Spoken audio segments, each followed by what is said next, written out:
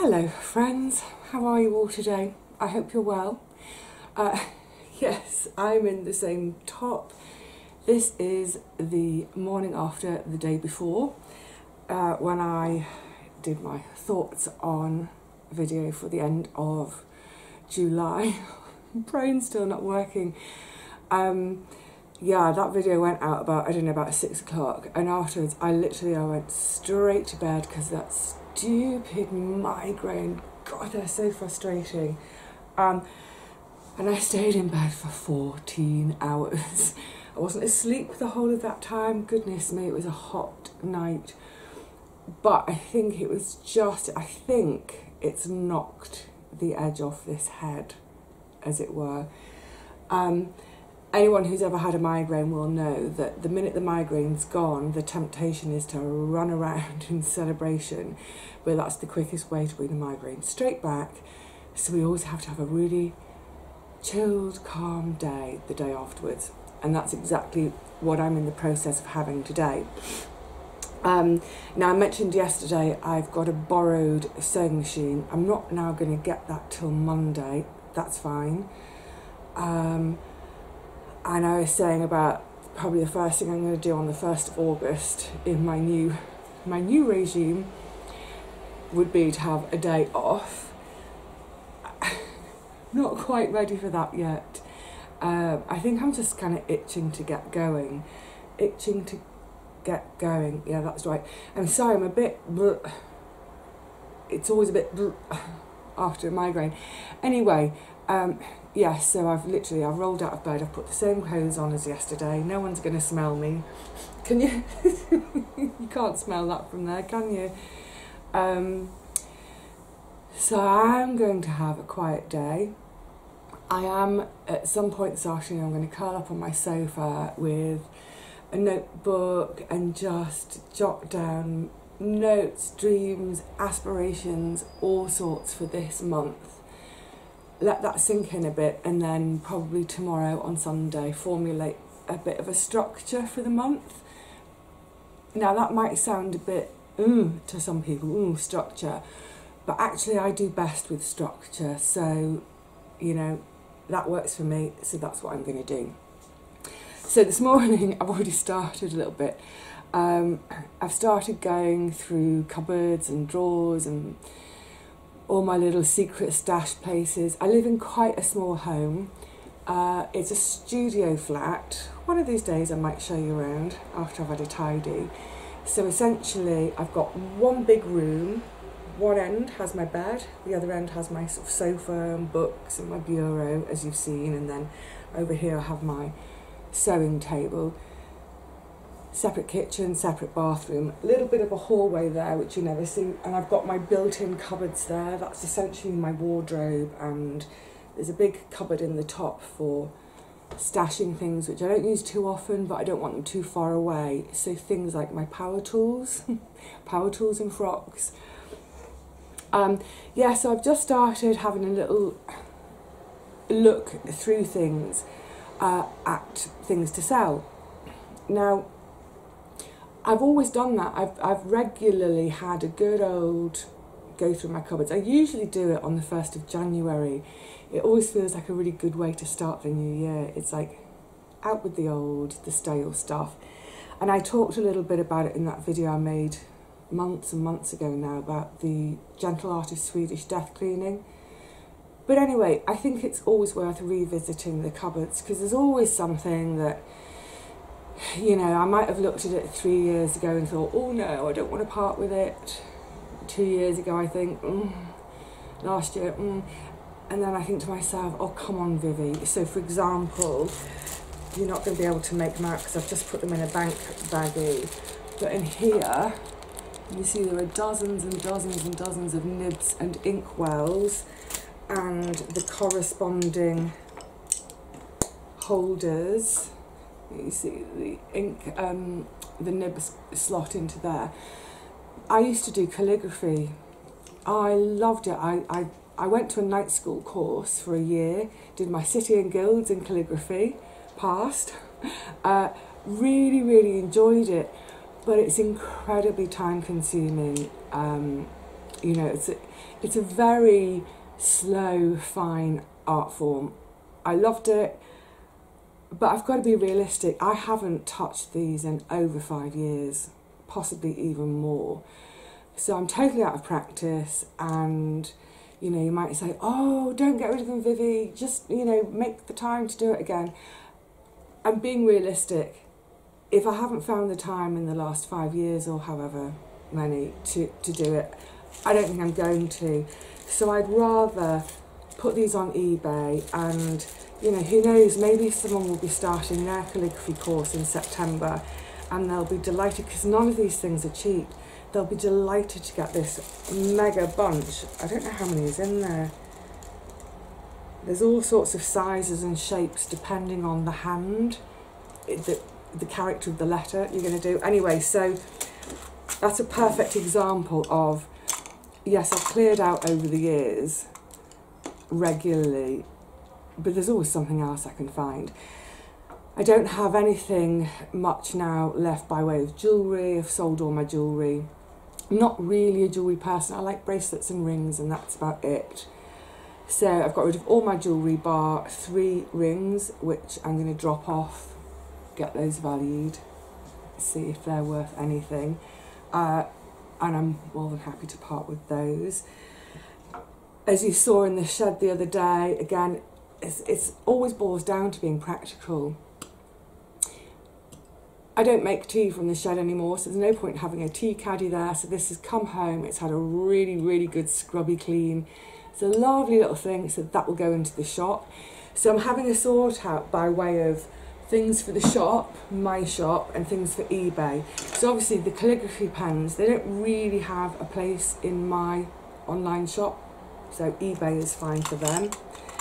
Also for my shop, a couple of years ago, I inherited, well, I say inherited, from my great aunt. I mean, she hasn't died yet. She's still going strong, God love her. Over 100 now. Yes, she's well, thank you. I got a load of preserving jars from her house, just because she does not do that anymore. For goodness sakes, she can barely hold a pan of water with 1 egg in it, never mind doing all the other preserving. So I've gone through and I found all my spare Kilner jars. These are going to go into my shop. But first of all, what I need to do is I need to buy some new screw bands and rubber seals for them, so that whoever buys them from my shop, they are ready to go for a bit of canning. Also, as an example, the Ball canning book, what's it called? The Complete Book of Home Preserving. It's pretty much the Bible for anyone who wants to do any canning, as you would say in America, bottling, as we say here in the UK. And there are recipes in here for bottling both using a water bath canner, which is the method I use for my tomatoes, or a pressure canner. Now, over time, over the last sort of 3 or 4 years or so, I've worked out how best I want to store all my produce. So I don't need this anymore. Essentially, I bought it years ago, mostly for doing the tomatoes. I've got that recipe down pat now. It's also written down elsewhere. So it's a beautiful, beautiful copy, perfectly clean. It was about £20 when I bought it, so it's an expensive book. It's like, why have I got that on my shelf? I never refer to it anymore, so that can go in the shop. It won't be for £20. I'll probably do it for like a tenner, and then someone's going to get it for half the price it would cost if they were buying elsewhere. So yeah, all sorts of things like that to be getting on with. And now I'm going to wrap this up quite quickly, because this is going to be a little quickie today. But the other thing I'm going to do for eBay, I'm going to sell my shoe collection. Oh, I've got loads. And the thing is, as an example, I'll show you these ones first. Look at the heel. I love these. I don't think they're going to pick it up, but there's a bit of a stack under here as well. They need a jolly good dusting because they're velvet. You see, isn't that lovely? They're so sort of 40s looking. Now, until about 10 years or so ago, firstly I was a lot slimmer, but also I had places to go out, and I always used to dress very 40s, very sort of tea dress. in my lovely sort of 40s stacks. Firstly, I don't go to those sort of places anymore. Secondly, the dresses don't fit me anymore. Maybe they will again one day, I don't know. But thirdly, the important thing is I can't wear a heel with my knees anymore. Absolutely can't do it. So I've got, like I said, I've got tons and tons of shoes from over the years. I may keep one pair just out of nostalgia.